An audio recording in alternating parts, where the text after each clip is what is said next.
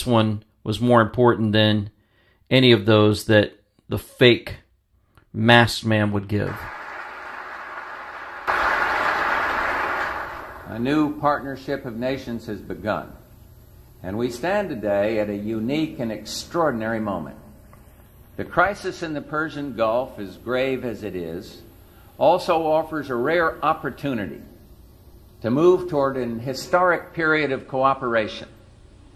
Out of these troubled times, our fifth objective, a new world order, can emerge, a new era, freer from the threat of terror, stronger in the pursuit of justice, and more secure in the quest for peace.